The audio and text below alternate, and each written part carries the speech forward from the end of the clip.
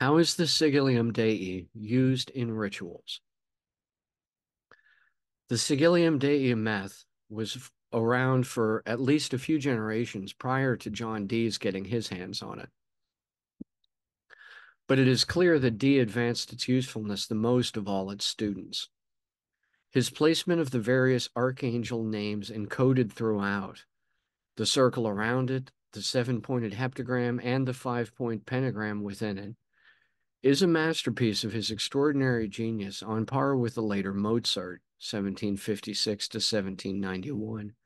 And if one were to apply the three sets of seven letters each of Dee's Enochian alphabet to three octaves of notes, one may be able even further to turn Dee's composition into an actual song, albeit perhaps more like a fugue by Bach, 1685 to 1750, than Mozart's Requiem. On paper, Dee's version of the Sigilum Dei Ameyth is a work of savant-level artistry. However, in Dee's practice of Enochian magic rituals, the Sigilum seems to have played a small and almost insignificant role. Before commencing a scrying session to discourse with his imagined angels, Dee and Kelley would set the table and prepare the working space.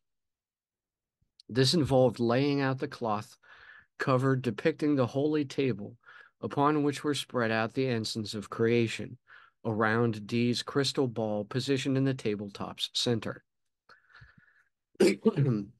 Under each of the 4 feet of the table were placed a Sigilum Dei Ameyth, imprinted onto a wheel of beeswax.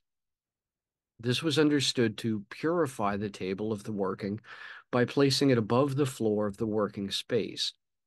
It was also believed to protect the practitioners from the forces being summoned into activity via the table and its ornaments. So, in effect, the Sigilum Dei Ameyth ended up being in the lowest position of Dee's working tools, acting as electrically resistant earthquake putty to buffer the knocks and taps of the spirits with whom he spoke.